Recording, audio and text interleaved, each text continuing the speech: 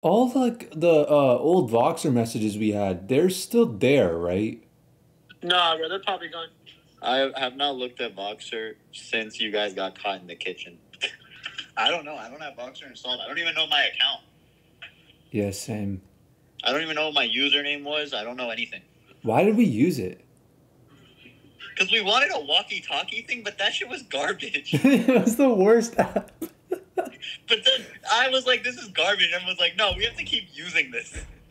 It wasn't even a good walkie-talkie, bro. It wasn't. You said you have to click play to listen to it. No, we were all kind of on the fence. We were all advocates. We all played a role, okay?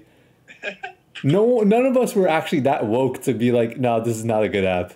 No, we weren't. Like, it was more casual because it was instant. Like, text, like, takes time and shit, bro. Nah, FaZe, I don't want to hear nothing. I don't want to hear nothing from you about Voxer. All you would do is just spam, like, repeatedly. You would just rapid fire the button, and because you had Android, it would send, like, 1,000 messages.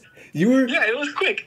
Dude. It was casual. You abused Voxer to its absolute limit, dude. They got half their traffic from you. We could have brought actual walkie-talkies.